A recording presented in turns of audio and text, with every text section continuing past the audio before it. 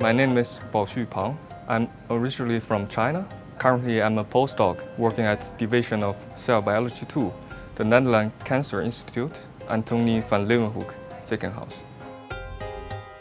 I won the AVL prize because I worked on a most commonly used anti-cancer drug called Doxorubicin.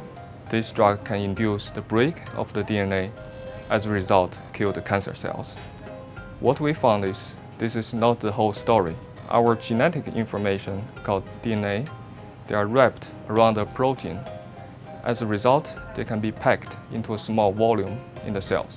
This drug, by inserting into the DNA, it can dissociate those proteins from DNA. As a result, the cell couldn't repair their DNA damage efficiently. On the other hand, this effect can also affect the reading of the genetic information. And these effects together can kill the tumor cells more efficiently.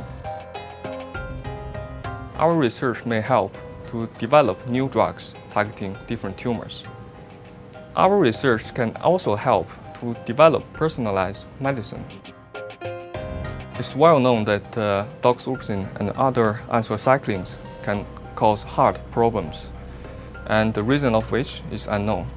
Our research may help us understand why heart is more uniquely targeted by this drug and why patients have heart problems after treating of these drugs.